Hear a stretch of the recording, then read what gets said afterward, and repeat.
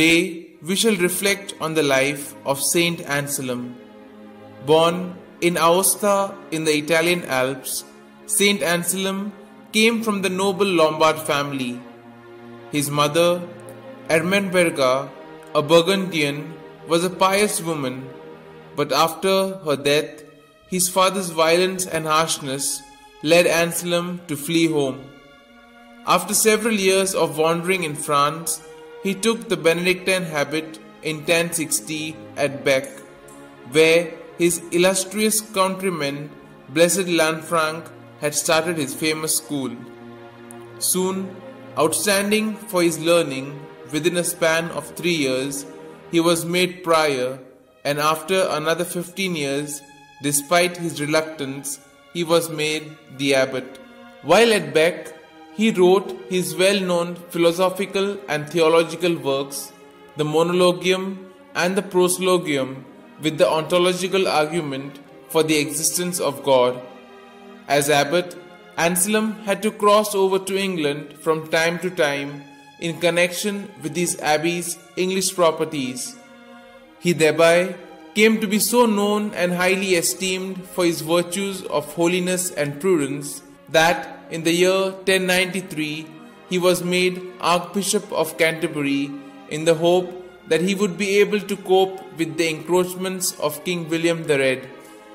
William had kept the see of Canterbury vacant for 4 years after the death of Lanfranc in order to seize its income. Anselm's insistence on reforming the church and maintaining her rights saw him now banished to the continent by the king. However, William's successor, Henry I, recalled him in the year 1100, but the encroachments continued, and a second exile followed. Reconciliation was not effected until 1107, when the king relinquished his claim to investing bishops and abbots, though the latter was permitted by the Pope to take an oath of allegiance in the light of their temporal possessions. 2 years later, Anselm died at Canterbury on the 21st of April 1109. Gentle and self-effacing by nature, St. Anselm was unyielding on matters of principle.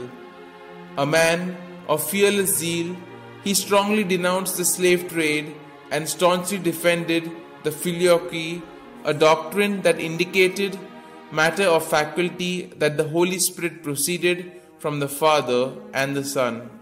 Many important writings of this noble prelate, who was considered the greatest intellect of his age and pattern for all theologians, were composed during his 2 banishments.